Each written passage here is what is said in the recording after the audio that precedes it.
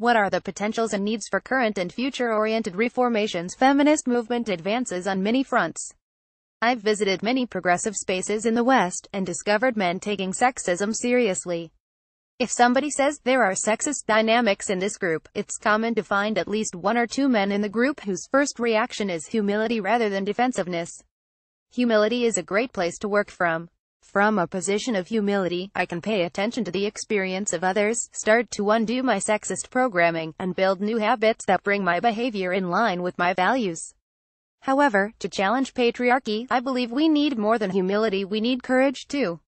I want to hear the voices of men, boldly explaining to other men how everyone would be better off without patriarchy. I have heard many stories from women and trans people's experience of patriarchy, personal stories of oppression and resistance. CI's men have personal experiences of patriarchy, but we're not sharing our stories.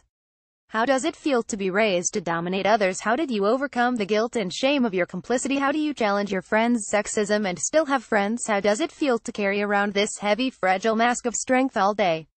I know similar conversations are happening in men's groups, but I'm hungry to connect those conversations to feminist theory, and then to the feminist movement.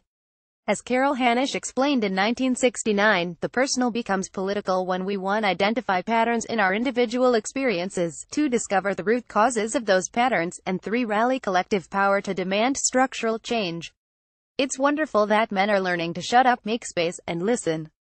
But next we need to learn how to raise hell. This was a response to a Goethe Institute invitation to comment, July 2017.